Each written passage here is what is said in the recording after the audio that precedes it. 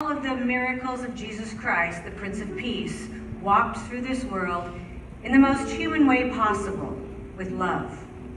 He didn't have much, but what he did have he shared, and it became plenty. Food, water, shelter, care. He met the world around him with empathy, saw hunger and shared the food from his plate, saw thirst and poured for them from his own cup, saw sickness and offered his time for their healing, served them with his caring hands.